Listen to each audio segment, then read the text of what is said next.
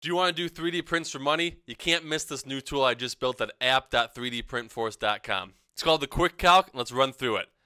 I'm going to say 60 widgets is the order amount.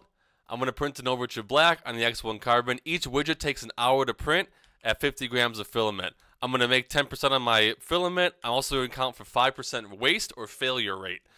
It's only going to take me a minute or so to get these started at, I'm going to say, 15 bucks an hour. And then I can box these up in less than an hour. So I'll keep it at 1 minute at 30 bucks an hour. I want my printer to be paid back in 2 years. And theoretically, I love this printer to run for 16 hours a day. So we can see here my final cost per print is $1.65, but we're printing 60 of these for the job. So my total cost is $98.95.